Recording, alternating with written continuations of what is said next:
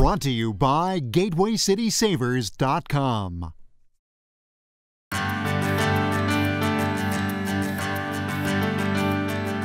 Look at all these people. See all these turquoise shirts. These are a bunch of people that are dedicated to curing breast cancer.